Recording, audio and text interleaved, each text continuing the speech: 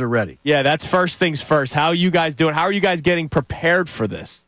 Yeah, so far so good, man. It's just part of being down in Florida in September. Thankful that we're in a good spot. No evacuation necessary for us, so we're okay. Just thinking about all the people who have to uproot and move around and doing all that stuff. So it's tough. It's tough.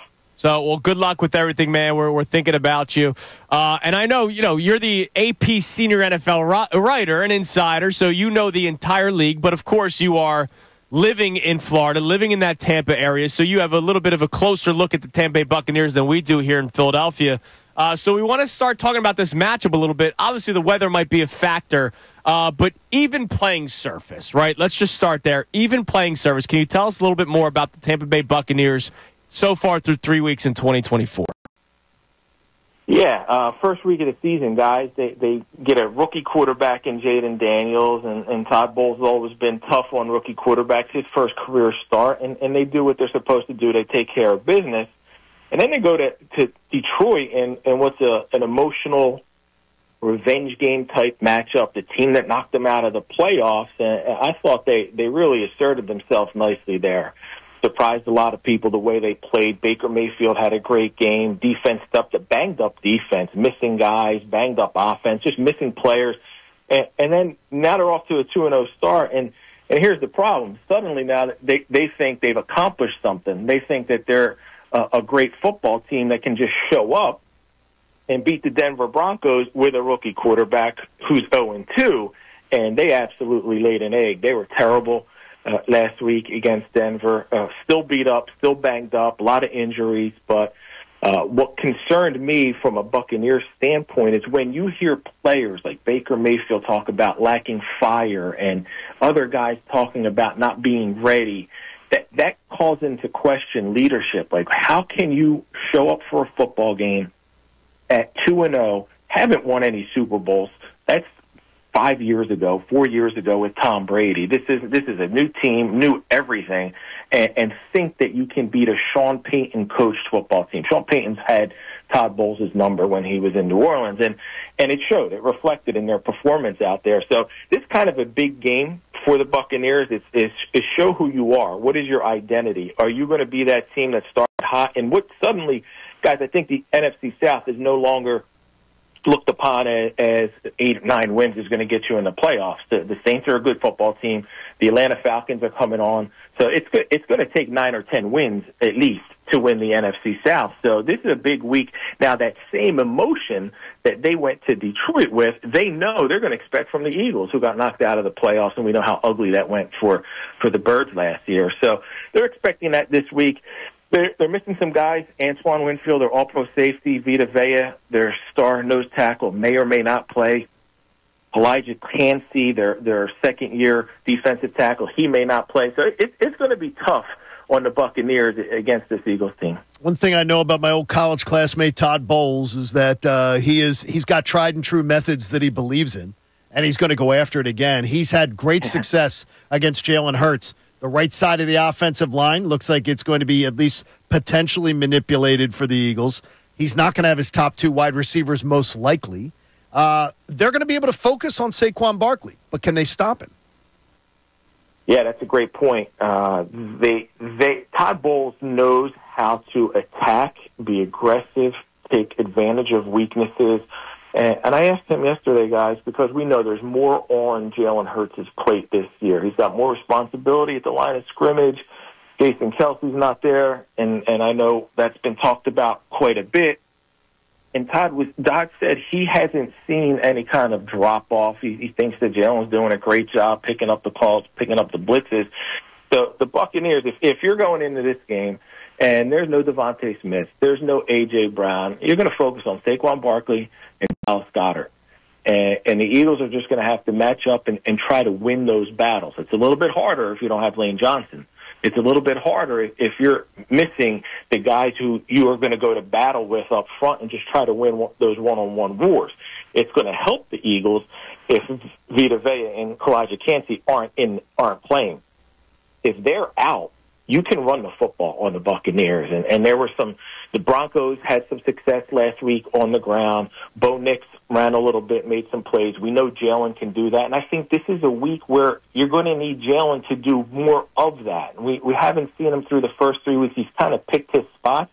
This may be a game where you need Jalen to go for 80, 90, or 100 yards because you're lacking so many guys around him. But somebody's got to step up, whether it's Jahan Dotson, whether it's Johnny Wilson. Like, it's crazy to even say these names. But, guys, I go back to an era of Eagles football where they won must-win games, and their wide receivers were Greg Ward and Robert Davis and Deontay Burnett, and I can't even remember who was the other guy. This is even before the Travis Fulgham became a superstar for 4 weeks era. So you remember that at the end of 2019. Yeah, it was when they were 5-7 and they won the 4 straight and got to the playoffs.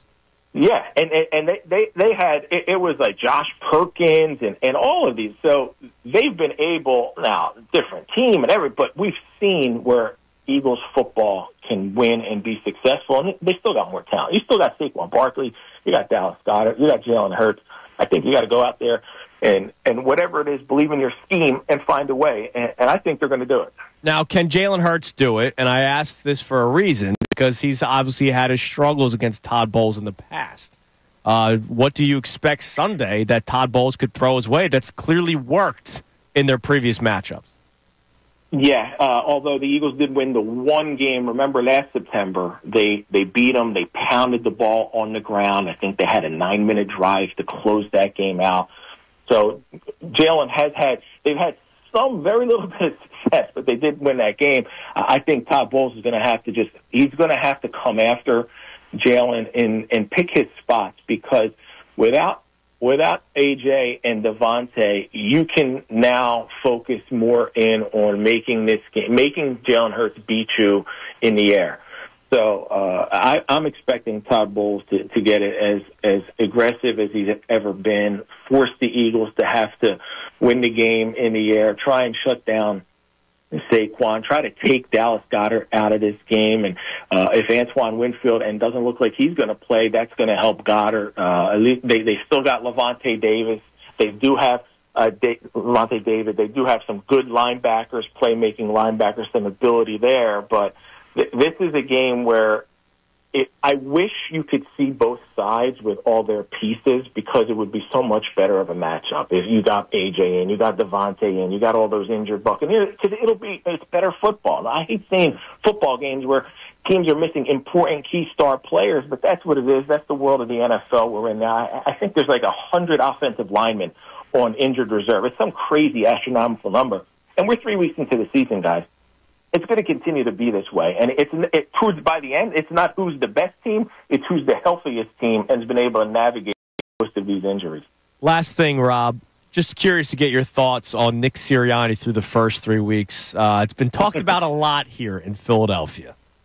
No way. It's downs, I bet, right? No, go ahead.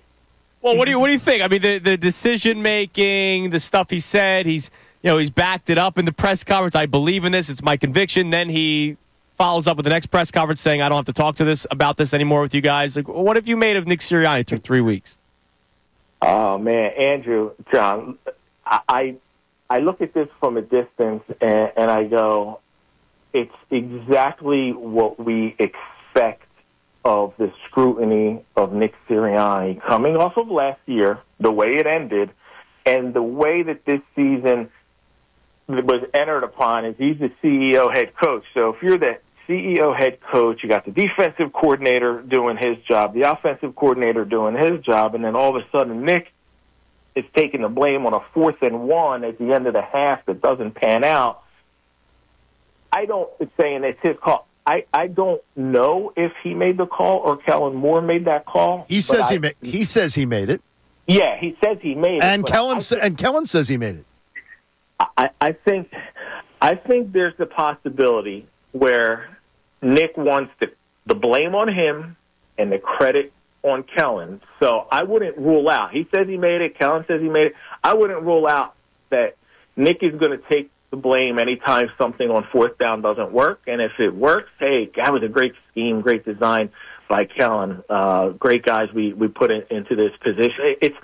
it's hard to imagine Kellen Moore is calling plays from the 3 to the 1, right, as you're driving, whatever it may look like, and then suddenly Nick steps in and says, hey, I got this one. I think it's stranger. I think it's stranger to believe that doesn't happen when both guys say it happens. Both guys said it happened.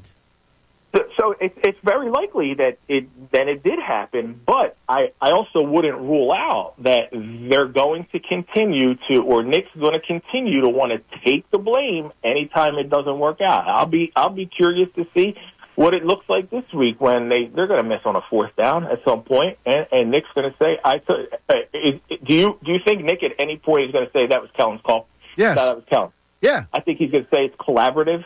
Oh, yeah, he always says that because he's right? Word salad. That's what he is. It's collaborative. We've all had input. We all have these plays that we like in certain situations that we discussed all week. But Nick, who made that call? Oh, that's on me. It's going to be that's on me. That's on me. So it's a unique situation right now. And anytime it doesn't work, everybody's going to question it. The one I didn't like was right before the 4th and 11, 60-yard field goal attempt was, why not run the football and get it 5 yards closer? If you know you're going to kick a 60, try to get it to a 55. Absolutely. Right? Just run the ball and do that. But the scrutiny's going to be there. I know what Philly's like. You guys are going to be all over it, and deservedly so. And this is the way. This is what the Eagles' situation is this year, and with a head coach who's kind of taken that step back and is overseeing the entire process. But I don't imagine, guys, any time where it's going to be a failed 4th down or a failed anything where Nick's going to point the finger at someone else. Well, you're not far removed from your days of sports talk radio, so you know what it's all about. Thank you, buddy. We appreciate it, man.